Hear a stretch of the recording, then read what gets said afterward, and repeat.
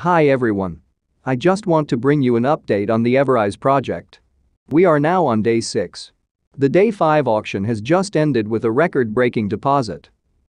The total deposits collected were 2,888 BNB. This means the potential of this project has got the attention of many people.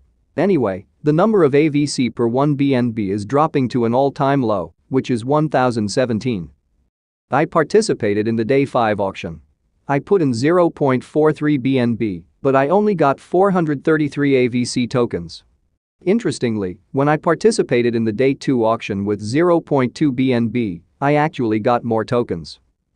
So, to summarize the auction results from day 5, it managed to pull in a record number of BNB.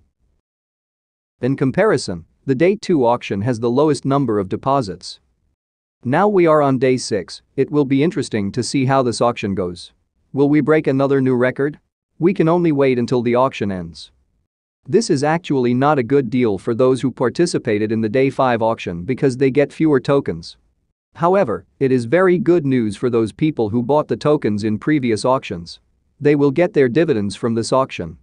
94% of the BNB deposited will be distributed to people who have already staked their tokens, and I can tell you they will be very happy with the number.